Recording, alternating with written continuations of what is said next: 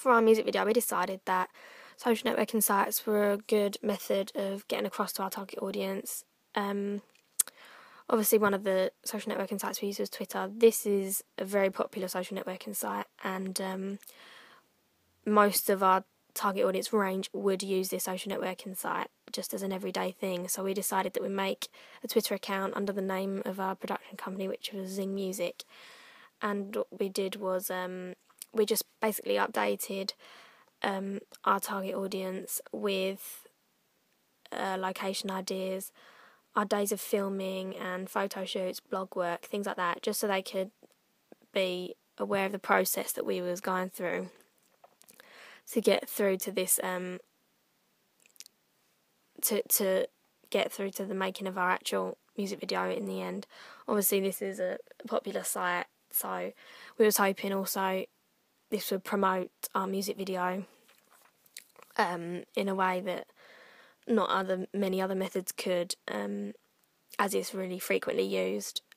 We also made an Instagram account, and this is obviously a different type of social networking site, but also frequently used by our target audience range, and this is just where you upload pictures, and we thought this was also a good idea so they could visually see what type of things we were doing. Obviously outfit ideas, location ideas, this was just things for our for parts of our music videos, so they get like sneak peeks of what we was actually going to film for our final music video.